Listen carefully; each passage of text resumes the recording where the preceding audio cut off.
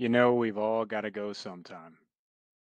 Sooner or later, we all give in to the inevitable, like Thanos.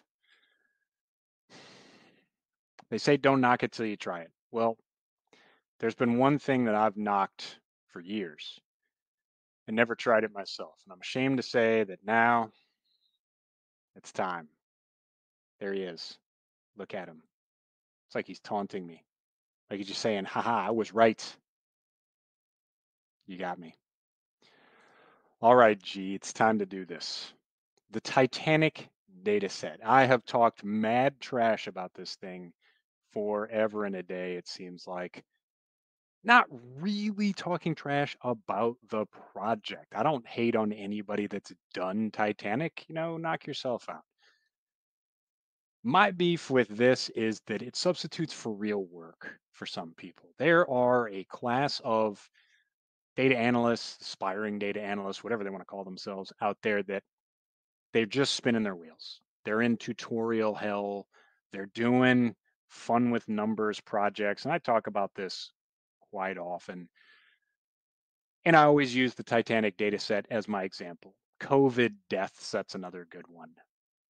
You've got all of these people out there practicing for the day that they get a job and never really actually working towards that thing. My beef with projects like this is that it's fun with numbers. It's you make pretty pictures, you make a little algorithm.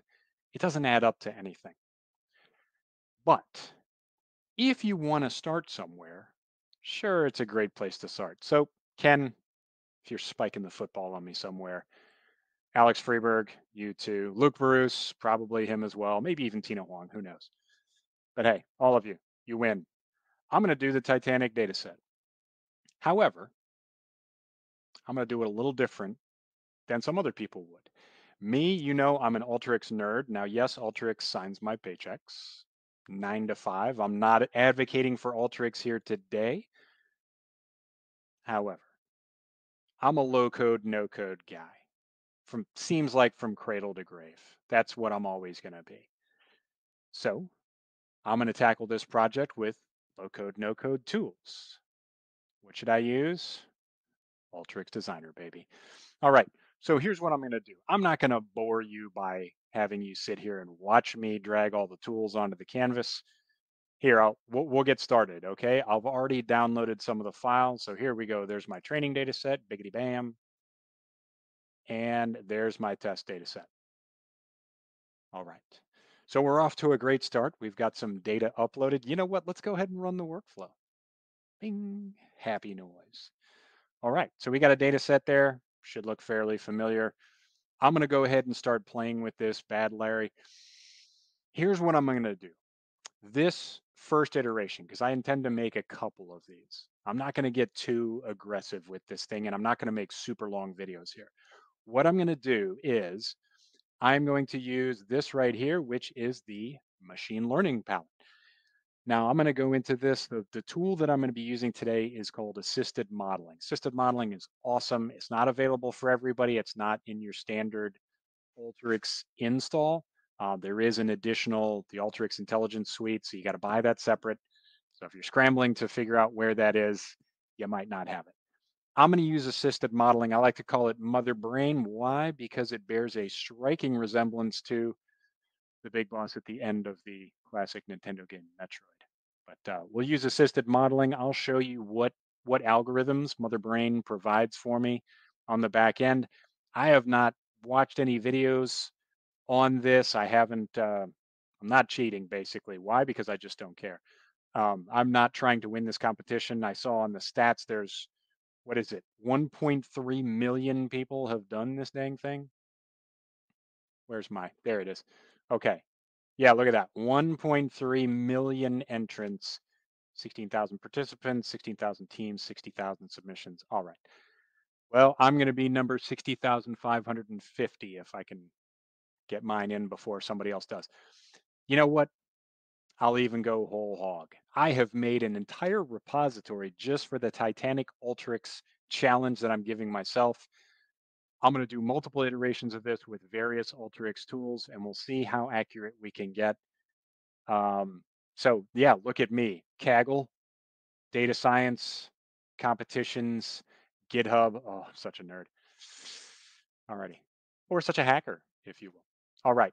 So I'm going to pause this thing. I will be back. I'll show you the finished workflow once I get it cranking, and then we'll talk about submitting this thing and seeing what's what. Okay. So without further ado, I've got the thing built. Now, what the assistive modeling tool does is it gives you all of these uh, algorithms to choose from, though, and then it will evaluate which one's the most accurate. So in my case, it pulled up four algorithms. I think decision tree was one of them, XGBoost with another, and it turns out womp womp. XGBoost is the most accurate, came out at 82.6%. Random forest, logistic regression was another one. So I went ahead and picked the top dog and let that one rip. The assistive modeling tool builds it out into the, yeah, come on. Sometimes it freezes. So it builds it out into the workflow, and then I ran that out, got myself my prediction using the test data set, and then went ahead and recorded it. TikTok. So here's the entire workflow, feeding the data in. Here's the whole XGBoost algorithm. Each of these transformation tools does a data science thing. So we're setting the data types, clean up the nulls or the missing values, selecting the features, the one hot encoding. This builds the model, trains the model, and then we've got the test data set. Had to impute a couple of missing values there. I'll probably write in the README on GitHub the methods that I used, and then maybe we'll trim those up when we try and improve the score. But so here we go. We've got a prediction that's output into my CSV file. Here comes, and there it is, machine learning AIS output Bellamy. So we'll go ahead and upload that thing and see what kind of score we get.